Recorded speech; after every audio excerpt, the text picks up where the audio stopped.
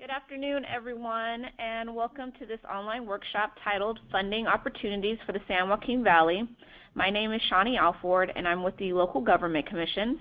We have the exciting opportunity to partner with the California Urban Forest Council on hosting this timely online workshop thanks to funding provided by the California Department of Forestry and Fire Protection. This online workshop is the second in a series of online workshops that we have rolled out this month in anticipation for the 2015 CAL FIRE Urban and Community Forestry Greenhouse Gas Reduction Fund grants. Our goal with these online workshops is to provide meaningful information to local governments and disadvantaged communities in the San Joaquin Valley who are seeking to gain a better understanding of the available funding, the tools that are available to assist local governments with preparing for the grants, and additional technical assistance support that is available. Our dynamic team consists of staff from the California Urban Forest Council, the Local Government Commission, including 3 talented members from the CivicSpark AmeriCorps program team located in the San Joaquin Valley. You'll be hearing from one of our CivicSpark members shortly, but before we get started, I would like to go over a few logistics. Everyone will be muted except for the person speaking. Due to the large number of participants, we ask that you type your questions or comments in the question box. We will be summarizing those questions during the Q&A portion following the presentations. Any of the questions we don't get to, we'll ask the presenters to respond to after the online workshop, and we will make the responses available on our website. So now we are excited to be joined by our 2 speakers today who will be providing us with an in-depth overview of the 2015 Urban and Community Forestry Grant Program administered by the California Department of Forestry and Fire Protection, and a brief overview of Cal EnviroScreen 2.0. We will also hear about how communities in the San Joaquin Valley can receive free technical assistance from members of our CivicSpark program, and finally, we will have time towards the end to answer your questions. Please note, there has been one slight correction on the agenda. Originally, we were supposed to have Guy Anderson, the Regional Urban Forester for the Central San Joaquin Valley, to speak about the CAL FIRE grant program, but he was called out on fire duty. So in his place, we have Darla Mills, the Urban Forestry Program Analyst with CAL FIRE, who will be able to provide us with some great information. So let's go ahead and get started with our first speaker. Is Tommy Ta, who is with the AmeriCorps CivicSpark program in the San Joaquin Valley. Tommy received a bachelor's degree in environmental sciences at the University of California, Riverside, and a master's degree at Chaplin University in the same discipline. With an interest in sustainability, Tommy hopes to bring his skills and knowledge to help the San Joaquin Valley deal with some of the challenges that they face.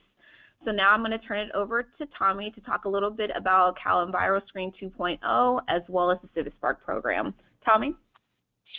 Thank you, Shawnee. Good afternoon, everyone. I hope you're all having a splendid start to your week. My name is Tommy Ta, and I am an AmeriCorps CivicSpark member of the Local Government Commission serving the San Joaquin Valley. For my presentation today, I'll be going over what Cal EnviroScreen Tool 2.0 is and how to use Cal EnviroScreen and why Cal EnviroScreen is important for CAL FIRE Urban Forestry grants.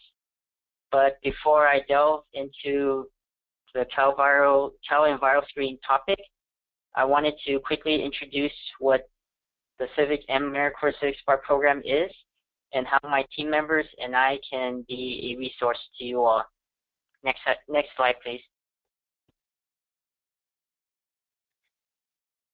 CivicSpark is Governor Brown's initiative to get highly motivated young professionals with 4-year college degrees embedded within local government jurisdictions across 9 regions of California, working on environmental related issues that are common across California, such as drought, energy efficiency, greenhouse gas reductions, etc.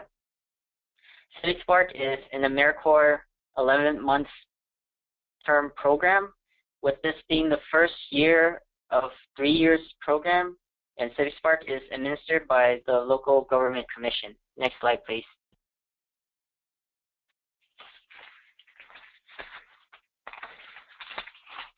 So how can we be a service to you? Among the different projects that the San Joaquin Valley CivicSpark members are working on, the 3 team members, like Shani mentioned, are working on the CAL FIRE Urban Forestry project. Our team's main focus is to provide technical support to agencies and local government jurisdictions planning to apply for this year's cycle of CAL FIRE grants. By AmeriCorps regulations, our team is not permitted to write the grants for you.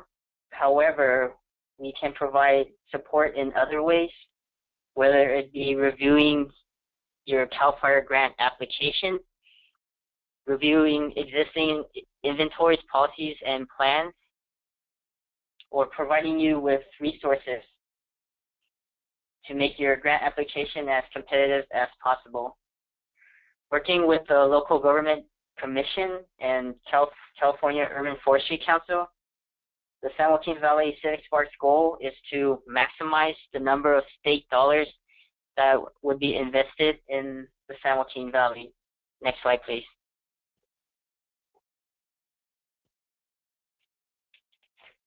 Moving on to the main topic of my presentation, I want to briefly explain what the Cal EnviroScreen 2.0 tool is and how Cal EnviroScreen can be a useful resource for jurisdictions planning to apply for CAL FIRE Urban Forestry grants, or any grants of that matter that is a part of the Cap and Trade Program GHG reduction funds.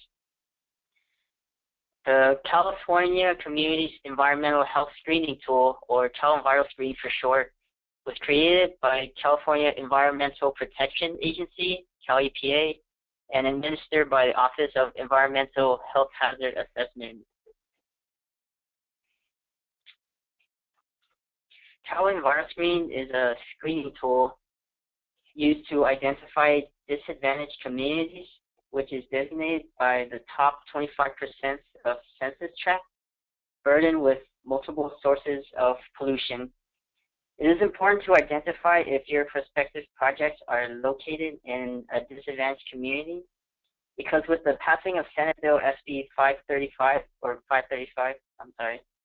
not only does a grant application have to show substantial GHG reductions, but 25% of all GHG reduction funds must go to proceeds that benefit disadvantaged communities. 10% of all prospective projects must be located within a disadvantaged community as well.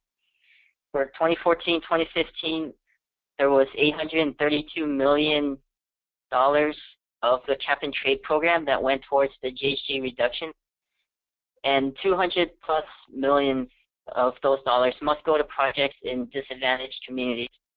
That's why it's really important to determine if your prospective project is in a disadvantaged community or not, because that will make your grant application more competitive. Next slide, please. So how do you access the Cal EnviroScreen tool exactly? The way I find easiest to do this is by simply searching Cal EnviroScreen in the Google search, and the first search that you get, which will take you to the Office of Environmental Health Hazard Assessment website, with the link that I put below. And when you scroll down the page, you will see 2 blue circle indicators, one for all maps and one for a mobile map. When you click on the all maps link, it will take you to the Cal EnviroScreen tool web page. Once you're on the web page, you'll see the interactive map of the Cal EnviroScreen and brief description on the left, which tells you how to use the map and where the scores came from. And just to briefly mention, the Cal EnviroScreen scores were determined by 12 pollution indicators and 7 population characteristics scores, and these 19 scores through a calculation ultimately determine each census tract colon viral screen score. When you type in an address or a city or a county on the search menu, it will zoom into that area, and when you click on each census tract, you will get a comprehensive report which shows all the scores of that census tract, how they were, and ultimately your colon viral screen score. Next slide, please.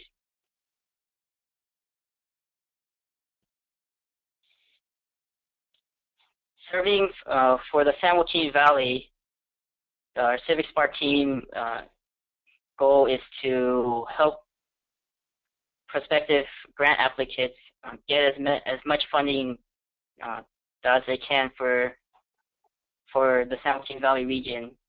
And it's important to note that a majority of the top 25 census tract, or 75% and higher, majority of those census tracts are located within the San Joaquin Valley, as you can see from the map here, which makes it that San Joaquin Valley is prime location for CAL FIRE grant applications, because there is a lot of disadvantaged communities in the San Joaquin Valley, which would make for your grant applications in the valley to be highly competitive.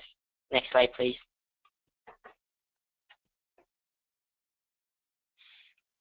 So just some brief summary of CAL FIRE grants and how colon viral screen relates to it.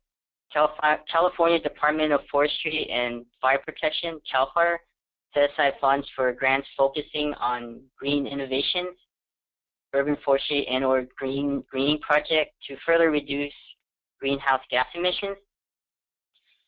In order to be eligible for CAL FIRE urban forestry grants, the prospective grant applicant must have at least one census tract that is designated within a disadvantaged community, and you will determine that by using colon viral screen tool to see if your project is in a census tract that is in the top 25%. And grant applicants with many census tracts in the top 25% will be more competitive for CAL FIRE grants than those with only one or fewer top 25 census tracts. Next slide, please. As you can see here, this picture shows our amazing team at one of our urban forestry networking events. And although the contact is kind of hard to read, I apologize for that. You can find my name and email and phone number here. And we would love to network and talk with you when you are ready to apply for your CAL FIRE urban forestry grants, and assist you in any way we can to help make your grant as competitive as possible. Thank you so much for your time, and that's all I have. Thank you, Tommy, for that great information that you provided about the colon viral screen, and especially about the great opportunity to utilize the Civic Spark program to help support local governments and communities in the San Joaquin Valley in preparation for this grant program. So thank you for that information. And again, we'll be providing some contact information from those that couldn't see Tommy's information. We'll have it on a slide towards the end of the workshop, so you'll be able to know exactly who you could contact for more information about any technical assistance support that you may need. So next up, I'm going to turn it over to our second speaker, Darla Mills. She is the Urban Forestry Program Analyst with the California Department of Forestry and Fire Protection. She was previously the Regional Urban Forester for the Central San Joaquin Valley and Central Coast. She has been in the Urban Forestry Program since 2001 and with CAL FIRE since 1987. Darla has a Bachelor of Science in Forestry from Northern Arizona University, Flagstaff, Arizona. Now I will turn it over for Darla to give us some great information about this program. Darla? Thank you, Shawnee. Good afternoon, everybody. Thanks for joining us today, and we hope to be able to provide you with enough information that will assist you in applying for and being successful in the CAL FIRE Greenhouse Gas Reduction Fund grants, or as we kind of call them, all governments have their acronyms. We call it the GGRF, Greenhouse Gas Reduction Fund. Next slide, please. The first major requirement for the slides or for the grants is that you have to be in or serve a disadvantaged community, or a DAC. And that's what Tommy was talking about, determined by the Cal Enviro screen. You have to be located in or immediately adjacent to an urban area or an urban cluster as defined by the U.S. Census Bureau. And there is the link to the U.S. Census Bureau where you can get the data and the definition for what an urban area or an urban cluster is. Last year's cycle, all of our grants, it was determined by Cal EPA that all of the grants had to go to the disadvantaged communities and that they had to be within the top 25%. So that was, 75 to 100% ranking of those 17 or 19 points that Tommy mentioned that they use for the indicators, the environmental justice indicators. Next map, please. We'll actually show you, your next slide, please. We'll show you just kind of a map of just the Central Coast and part of the Southern California area. And like Tommy had indicated, it's going to show you that almost every single community in the Central San Joaquin Valley is eligible for one of these grants and would do really well if they received one. It would really help the Central Valley. So that's what we're here to do, is to help get more money into that Central Valley. Definitely would get a big lion's share of the funds. Next slide, please. The second major requirement is that the project has to demonstrate it will achieve and maintain a net reduction in greenhouse gas emissions. We receive funding from the GGRF, so it only stands to reason that there's going to have to be some kind of a net reduction in lowering emissions. So it's based on 40 years of data. That's what, when you go to calculate your greenhouse gas, and we'll talk about that on the next slide, methodology and stuff. But when you talk about it, it's based on a 40-year cycle. So, and it has to be showed in metric tons. So you can take your, what you'll have to do on the concept proposal that you'll fill out if you attempt to, go forward with this, is that you will fill out and you'll be asked to show, if you're planting trees or there's a tree component, it'll show that you have to put the carbon sequestered by the CO2 sequestered by the trees, the amount that the emissions that the project has, because almost every project has emissions, whether it's driving the truck out to plant the trees or whatever, but there's always emissions. And so then you will take the forecasted avoided emissions and you subtract the emissions from the project to get your net emissions. And as long as it's bigger, you're good to go with your project. And of course, the more emissions that you can avoid, the net emissions that you can avoid, your project's going to be a little more competitive and a little more successful. Next slide, please. One thing I do want to mention also is that projects that do not immediately result in a greenhouse gas emission benefit have to be sustained until they do reach that gas benefit, the GHG emissions benefit, and then they have to be sustained for an additional 10 years. So if it takes you 2 years to get to the to be able to sustain it, you have to go for 10 years after that. So that would be like a 12-year cycle that you would have to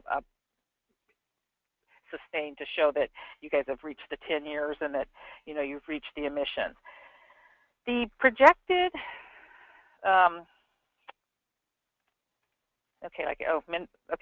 this is somebody else's project. somebody else's PowerPoint, and I'm just kind of trying to catch up with it here. 40-year minimum, and then display the metric tons like I just said. Next slide, please. Okay, so you're going to show both your project emissions and avoided, then you subtract like I just mentioned. And there's an example on page 20 of the procedural guide, which is currently last year's procedural guide that's on our website. But if you wanted to, if you're interested in it and you're seriously considering applying for one of our grants, I would recommend that you take a look to kind of familiarize yourself with what we would be asking for. I don't see anything major changing in the procedural guide. I haven't heard anything yet that it's going to change. So take a look at it and see. It'll talk about how to follow your methodology and how to do your reporting, because there is a reporting and a tracking component in this, and those costs are covered if you're thinking if that's already kind of running around in your brain. So like I said before, you just have to make sure that you have an avoided net emission that's larger than what the project emits.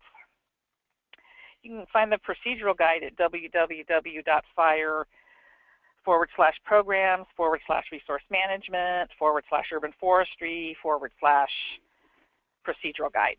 Next slide, please. There we go. Oh, sorry. Okay, there are 5 grant funding categories. The first one is the Green Trees for the Golden State, which is just a straight tree planting grant. Second category is Urban Forest Management for Greenhouse Gas Reduction. Urban Wood and Biomass Utilization is the third category. Fourth category is Woods in the Neighborhood. And the last category is Green Innovations. Okay, next slide, please. The Green Trees for the Golden State, like I said, is just a regular tree planting. Now, for those of you that are familiar with any of the CAL FIRE grants, the urban forestry grants you've had, if you've had one before with us, you'll notice that there are 2 categories missing. One's education, and the other one is inventories, and those were 2 specific. We have hopefully we've changed the grants enough that we've incorporated education and the inventories into the into the 5 categories that we have here. And one of the ways that we did that was we've increased the amount of money that we can put toward education for each grant type. So in all previous cycles it's been 10%. Well, we've been able to actually increase it to 20% so that we can get a good educational component and hopefully cover what we were doing with educational grants in the past. So this is an urban tree planting project and tree establishment. We are able to fund, this is a new thing, and a lot of people have been kind of excited about this. We are able to fund establishment of trees up to 2 maintenance cycles. You have to discuss that and show the costs of that, though, at the concept proposal. So because we consider the establishment of the project, of the trees, as part of the project costs. So it has to be asked for up front. You have to include that in your budget when you're putting your concept proposal together. And we're really kind of excited about that. Some of the cities and counties and special districts that we've dealt with and have talked to are really kind of liking that because, in the past 8 years we've had a lot of downturns in the economies, and it seems to me that the tree planting and the tree maintenance crews are usually the first couple of programs that get flashed when cities and counties and start having fiscal constraints and problems. Okay, next slide, please. The urban management for the greenhouse gas reduction. This is specifically for local governments, cities and counties, and special districts. And special districts includes, but not limited to, like school districts, flood control districts, municipal utility districts, things like that. Anything that's not in, special districts that have their own boards and do their own fees and things like that. So it is to establish ordinances or update existing ordinances, your tree inventories, and that's where we've been able to include the tree inventory category is in this one. Management plans, mapping, and analysis of your inventory. And it can't be just specifically an inventory. That's difficult for us to sell to our control agencies as actually managing for greenhouse gas reduction, but if it's included with perhaps an ordinance update or maybe a brand new ordinance, some smaller communities, want to do an ordinance, and that's a first step for them. So an inventory is also a very good first step and a place to kind of pivot from if you're thinking about or attempting to build an urban forestry program in your community. Next slide, please. Urban wood and biomass utilization. This is a brand new category for us. And this is for projects that are going to use the woody biomass for its highest and best use, not just mulch, because that typically isn't the highest or the best use of a tree. Some trees, yes, because some are just straggly and there's not much of anything else you could do with them. And we're going to divert it from the urban waste stream, of course, by using it. This could be used for, a couple of ideas have been for partnering perhaps the city with a education, the county office of education, and maybe setting up a program at the ROP for buying some like those portable mills like the wood misers, and then teaching the children, the kids or the adults, whoever takes the ROP class, teaching them how to mill it, dry it in the portable kilns, and then make it into park benches or woodworking kind of things like that. I could see cities doing park benches and bus benches and park tables, and so it's those kinds of things. Maybe a cogen plant. There's a lot of opportunity in this urban wood and biomass utilization. It's kind of a new little niche market, and so we're hoping to be able to maybe help people explore that market a little bit more and help get them moving into getting their wood waste out of the urban waste stream. Now, note that trees cannot be removed specifically for this project to, go directly into just to do the project. It has to be things. It would have to be trees that you guys are normally coming out of your cycle of your trees, your system of trees, whether it be because they're diseased or they fell or something like that. So you can't just take the trees out to get this grant. Next slide, please. Woods in the neighborhood. This is to assist local entities purchase and improve the vacant urban neighborhood properties. And every city has that one or two vacant lots that seems to collect everybody's washers, dryers, old recliners and couches and old tires. This is to help purchase that. You have to have a willing owner.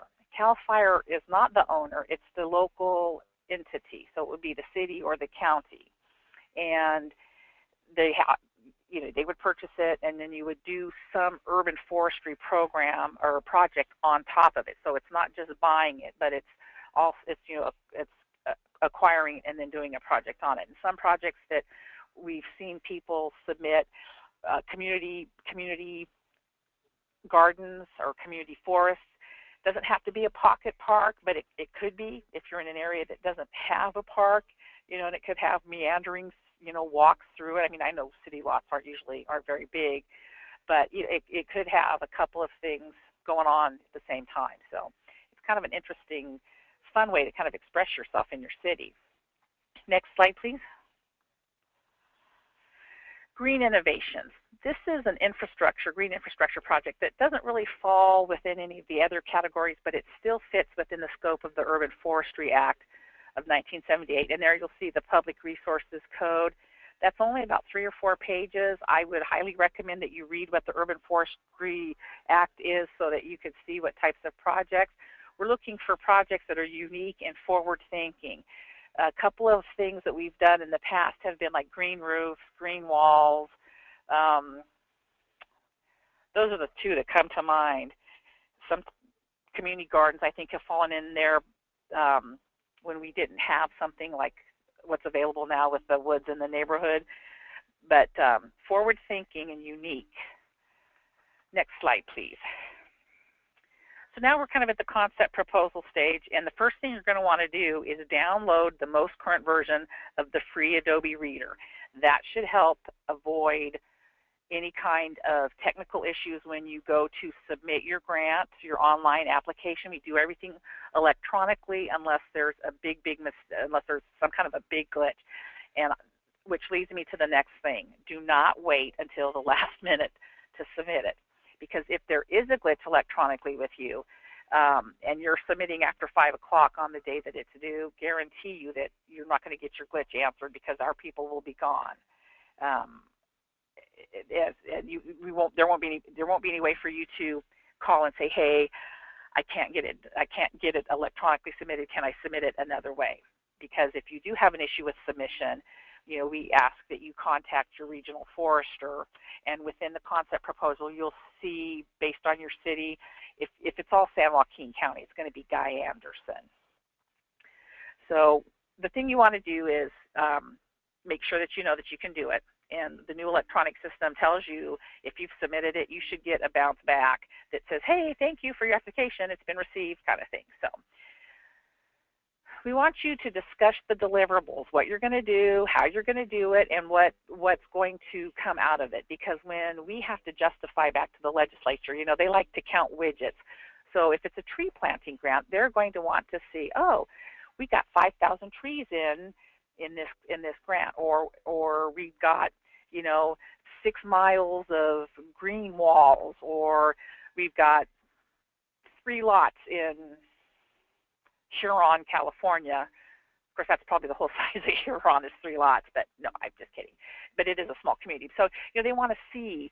It's the more that they can see, the more we can justify when we say, hey, that was really successful. We'd like some more money. It helps us to continue to promote the program, and it helps us to continue to get money for the programs.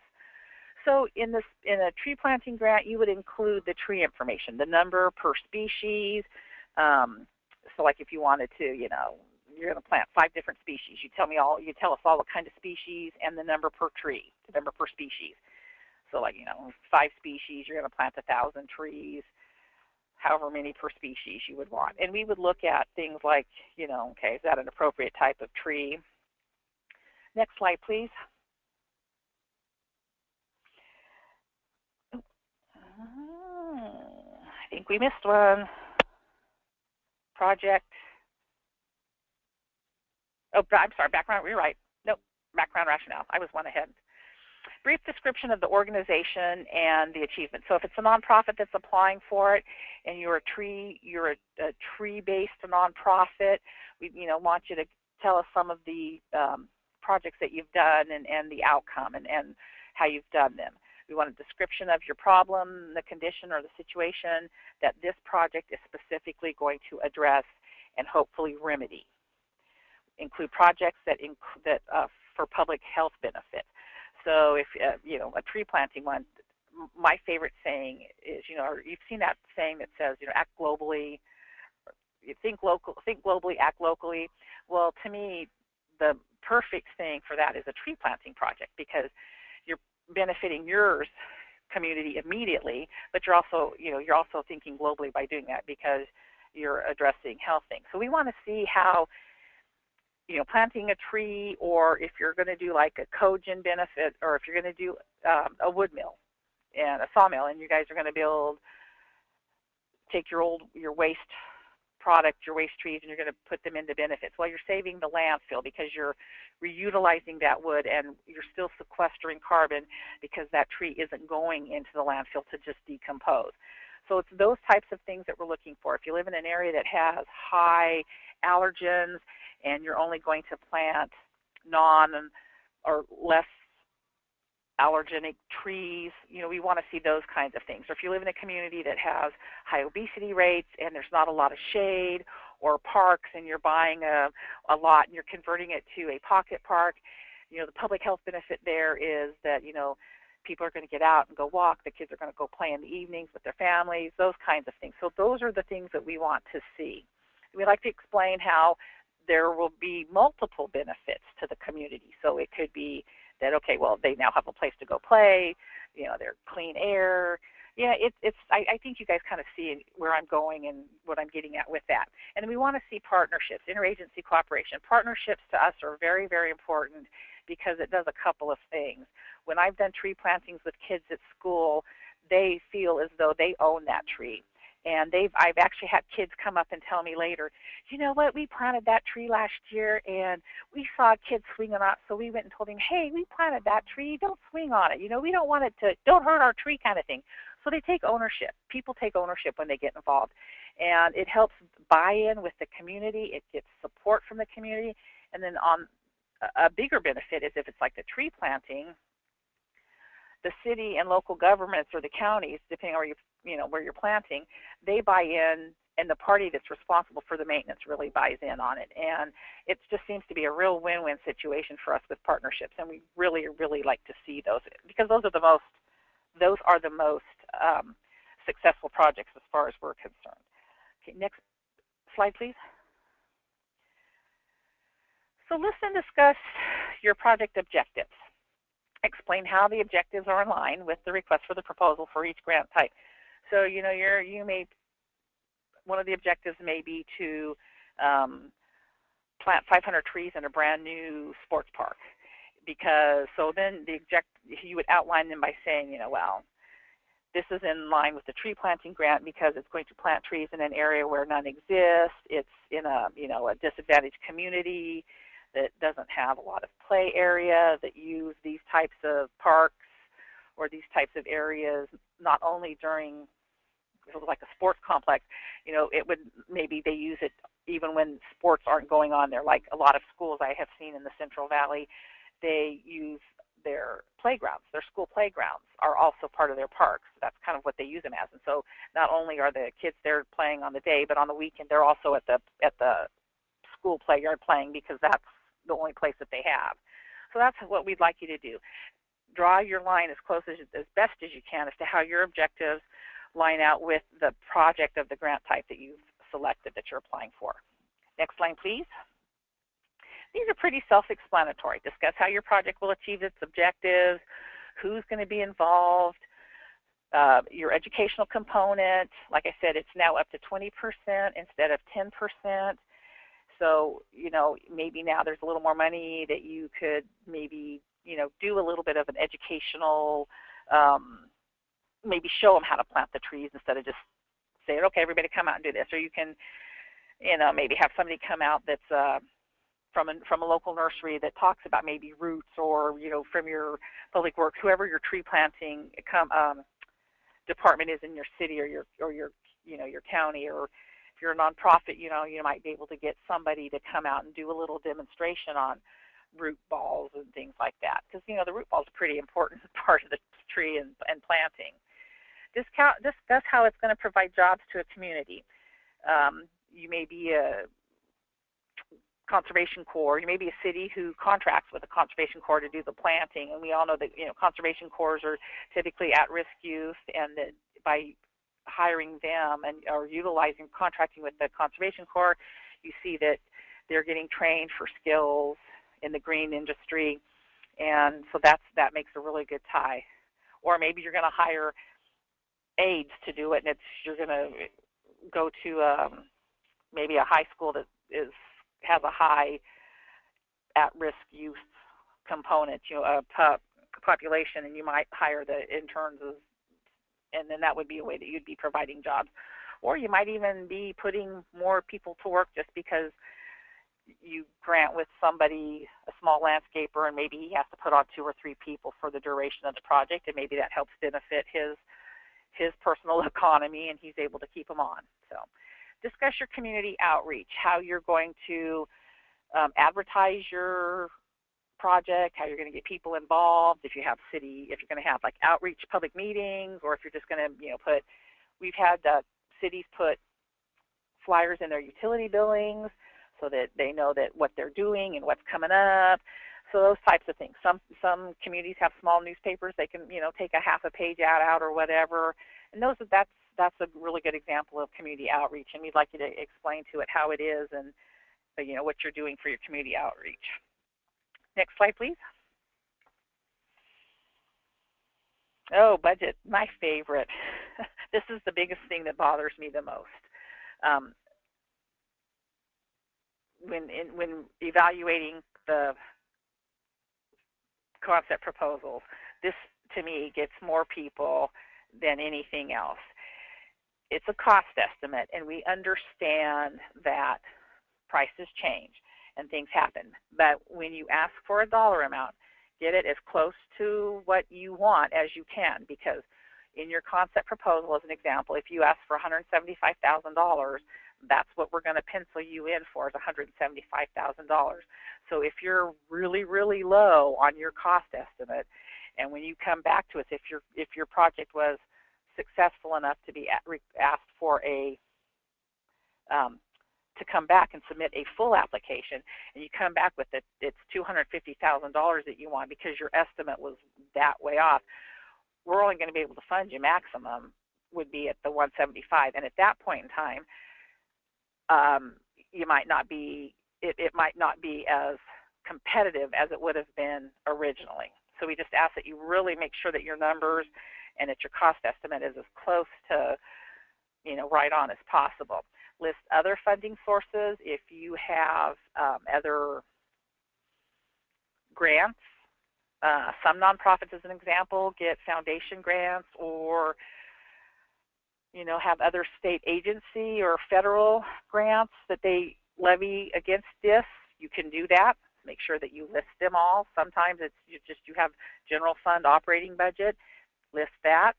Explain and justify your budget and your costs. Explain why you need 500 little irrigation heads, little bubbler emitters. Tell us why you need it and what you need it for. And then most of all, make sure that they all total, and that the dollar amount that you're requesting in your budget is the same one that's on the front page and every place where it asks for the dollar amount throughout the application. It's really difficult for us to know, okay, well, the budget says this much, but on the front page they're really asking for this. Well, where's the difference coming from, or where's it going to, So, and I know that this sounds really ticky-tacky, and you guys are probably thinking, oh, come on, who doesn't do that? You'd be surprised. So it's kind of crazy sometimes, and especially if you're under the crunch, that's another good reason not to wait till the last minute. Next page, please. Other factors to consider. A project with a clear and concise objective, relative low cost for the deliverables, has a little bit of a better chance of being funded. It was when we didn't have to do so much of the reporting. It was a little bit easier to, say, big bang for the buck dollars, the more dollars for the smaller amount of money. It was a little bit easier to do that. It's a little cloudy. It's a little cloudier now because of the greenhouse gas reporting portion and the tracking we have to do. But probably generally speaking, it will be a little bit more competitive if you have a better, lower cost deliverables with, relatively low cost for your deliverables. And then Guy put this on when he prepared this, and he says projects requesting maximum amount grant funds will have a less chance of being funded. I don't necessarily agree with that. I think that it depends on what the project is. So if you're going to ask for the maximum amount, I would definitely make sure that you have everything in a row and that you have everything lined out as to why you need that maximum amount. So I'm going to leave this bullet point in there, but with the caveat that I think it really depends on the grant and what the project actually does entail. So with that, we're just going to go ahead and we'll go to the next slide. So you have to be a 501c3. You cannot be any other C subcategory. It has to be 501c3 only to be able to get an urban tree, to be able to qualify and to be considered a nonprofit in our world. Viable partnerships. This is talks about, a 501 goes and says, hey, we propose to the city, let's partner and let's plant parquet. And so, that's a good idea and that's a good thing to do. Sometimes the nonprofit doesn't have the capacity to handle the financial or the fiscal stuff of it, but the city could be the fiscal agent, but yet the 501c3 could do all the work. And that's kind of a win-win for both. The city doesn't really have to do anything much other than put the billing package together and send it to us, get all the documents and everything from the 501c3. But then the nonprofit's able to do all the work and kind of get out there. And sometimes nonprofits have an ability to get volunteers together a little bit easier than a city does. And so that works really well. And I can think of a couple. The Tree Foundation of Kern in Bakersfield has the ability to get volunteers much easier than the city does. So it's a great match, and it's a great mix. Next slide, please. So the city is going to facilitate the permitting process, but the 501c3 is going to partner with the company or another 501c3 that specializes in green industry jobs to do the actual work on the project. That's okay too. The city would be the one that, but it's kind of the opposite. The nonprofit, in the last slide we had, the nonprofit was the one that said, hey, let's do this. The city, but in this one, the city says, well, let's do this, and goes to maybe a nonprofit they work with a lot, but maybe that first nonprofit doesn't have quite the expertise, but they know of another nonprofit that does. They can do that too. Next slide, please. And your company or the 50c3 hires unemployed youth, agrees to train and employ them to work on the project. That looks good. That's how you kind of help get the disadvantaged community working again. The 501c3 organization that sponsors the project secures another grant to provide for part-time job training to the unemployed youth during the project implementation phase. See, I'm not sure where Guy was going with that, but let me 501c3 secures. So I'm not exactly sure what he meant by that. Okay, next slide, please. Common project pitfalls. The concept proposal is not proofread or reviewed. Please proofread and review. High dollar amount serving a very small geographic area. Also, people, we don't. That's not a very good. That's not a real viable kind of project. And the high dollar amount with a limited number of deliverables. And then I think another big project pitfall is that people fail to ask questions. If you're in the Central Valley, Guy Anderson is your contact, and when it comes to species, what should or shouldn't be planted, Guy would be the one for you to contact and ask. A couple of caveats, I'm going to say it again, do not wait until the last minute to submit.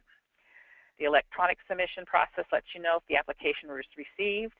It must be received by 11:59 p.m. CAL FIRE email system time of the due date. So let's say it's due November 15th. It has to be received by CAL FIRE's email system 11:59 or before. So it concludes my presentation. Let's hand it back to Shawnee, sorry. Thanks, Darla. That was some great information, and I know we have some questions out there. So I'm going to turn it over now to Elizabeth with the California Urban Forest Council, who is going to be facilitating the question and answer portion. All right. Well, hi, everybody out there. Thank you for attending today. So we do have a few questions. I guess for Darla, the phone cut out on you a little bit when you were talking about the urban management portion. So could you describe that again a little bit for us? Sure. The urban management for the greenhouse gas reduction is for you to plan how you're going to start managing your forest. It includes inventory grants. It's for local governments and special districts only. Nonprofits cannot apply for this, or NGOs cannot apply for this. And it's for you to establish ordinances. If you're a small community and you don't have an ordinance yet, but you know you want to go that way, like I said, you're just starting to develop an urban forestry program in your community. So you can establish ordinances. If you have an ordinance that is out of date, you can revise it. It will pay for tree inventories, management plans, mapping, and analysis of those management plans and of the maps. it can't do just an inventory. It has to be, the inventory has to be coupled with something else. So you might do an inventory and maybe map them and do an analysis of your urban forest that way. Okay. Another question is, will new nonprofit agencies be considered for grants? I don't know why not. I guess I'm not understanding that question. You do have to have your tax exempt status. So if you are an eligible 501c3, and if you have capacity or can show that you have capacity to do that, I don't think that being a new nonprofit would prohibit you. Okay. I would think you would have the same amount of opportunity as anybody else would. Okay. Another question, is it possible to get feedback on an unsuccessful proposal from the last cycle? You know, I would hope so. We are hoping that once we get everything done, and when I say everything, I mean when we get all of the grant agreements for the 2014-15 cycle that we just finished, I'm hoping that we will be able to address those types of things with the people that were unsuccessful. We've been told by management at this point that we can only answer certain types of questions.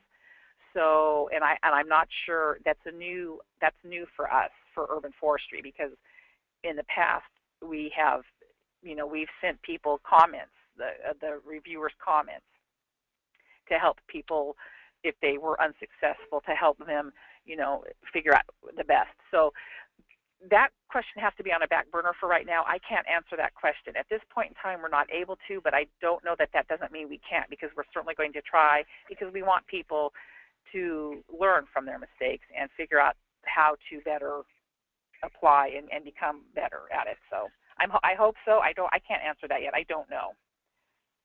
Okay. When will the RFP come out? We are hoping within the next couple of months. We're kind of on the same time frame that we were last year. So we're hoping by, I think we had a due date like November 15th or something like that. So we're on schedule to kind of be at the same time frame we were. So start, my guess is that we usually do a big broadcast through our nonprofits and people like CUF and California Relief. We will probably also include the local government commission this time, since we've partnered with them and with CUF for these webinars and the workshops to let you know that it's coming out, and when it's out, we'll put it all over our website. So I think it'll be pretty clear when it's available, and there'll be a very broad broadcast on when it's coming out, and it should be within the next couple of months, if we're going to be on the same November time frame that we were last year. All right. And then someone asked if they'll be able to get a copy of the presentation after the fact. Yes, you will. This is actually going to be posted on the local government commission website. The session's currently being recorded, as well as the PowerPoint presentation, and we will be able to put it on the California Urban Forest Council website as well. You will get links to this session as soon as it is posted online. Let's see. Another question. Someone asked, what is the website you are referring to? What was it in reference to? I referred to a couple of different websites. Yeah. If it's is it the CAL FIRE website? If it's for the procedural guide? For the RFP posting. It will be CAL FIRE. And we will also link those to CUF. Will have a link, so it will be off of the CUF page also. But it will be the CAL FIRE website, and when we announce the request for proposal, those links will all be in there. But it's www.fire.ca.gov, and then you look for the program link, and in that you'll click Resource Management. And then over on the right-hand side of our website, the layout at that point, there will be a couple of other programs under Resource Management, and you'll actually see Urban Forestry. So click on that link, and then up at the top of the Urban Forestry page, there should be a link to click on that will take you to CAL FIRE grants, and it will be the greenhouse gas, and it will have all 5 categories listed. There'll be a quick sheet there, a cheat sheet there as to how much what the minimum and the maximum dollar amounts are for each category. And there should be a link within those if it's like it was last year. And I know that I don't believe John's planning on changing it. I would have heard something, I'm sure, by now if he's planning on changing it. But there should be a link in each one of those to click on to take you to the specific RFP. Okay, and that looks like it for the questions. So, Shawnee, I'll turn it back over to you. Thanks, Elizabeth, and thank you to all of our speakers today who took time out to speak. And thanks to all of you who tuned in today to learn more about the grant program, as well as hearing some more information about technical assistance support that we will be able to provide. We hope that you found it useful. Our remaining 2 online workshops are listed on your screen now. To register for any of those events, please visit the link at the bottom of the screen. And as Elizabeth stated earlier, we will be having all PowerPoints and a recording of the online workshop, of today's online workshop, that will be up on our website, the Local Government Commission's website, as well as the California Urban Forest Council's website in the next day or so. And I did want to provide a little bit more information in terms of contact information for everybody. So if we can go to the next slide, if you have any questions, any additional questions in regards to some of the technical assistance support, please feel free to reach out to Elizabeth or myself, and our contact information is there. And if you have any additional questions that have not been answered today, please feel free to send me or Elizabeth those questions, and we'll be sure to get back to you as soon as possible. So thanks to everyone for joining us, and have a good day.